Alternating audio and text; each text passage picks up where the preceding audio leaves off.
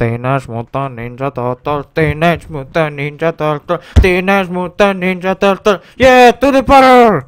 Teenage Mutant Ninja Turtles Smash-Up is a fighting game, and a good one. It's what you expect from a fighting game. You get a strong attack, a light attack, you can attack in angles, jump.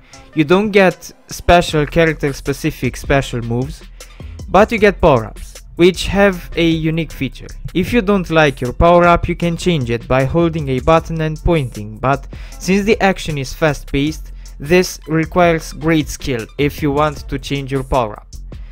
The arenas are nice looking, having bottomless pits, collapsing structures or alligators that want to eat you, so the environments are interactive.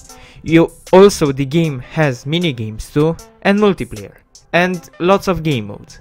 And there are 16 characters in the game, and most characters have alternative outfits, which you can unlock with shells, the in-game currency. So in short, it's a nice game. Nickelodeon's Teenage Mutant Ninja Turtles is a basic brawler that doesn't add variety. All you do is brawl. Not even enemies are that distinct one from each other.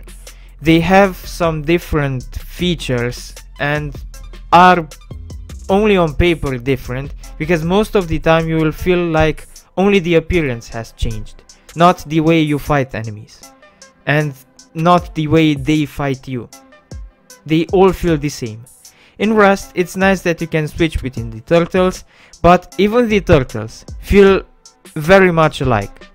But it's nice that you can buy new moves, which add a little bit of novelty to the game, but even the new moves get very repetitive pretty fast, and you will get fed up by the number of enemies you will throw at the screen.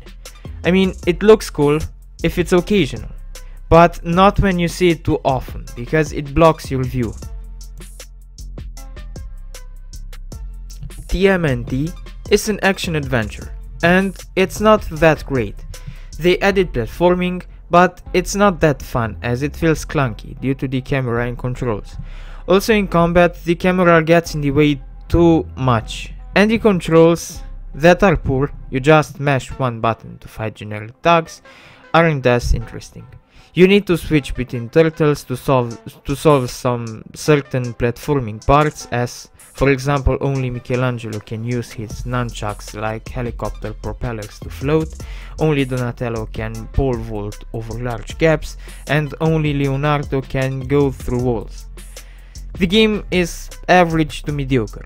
Graphics alone can save the game if the bad controls and so-and-so gameplay are in the way of the fun. Okay, so this was the video. If you liked it, please hit the like button and subscribe.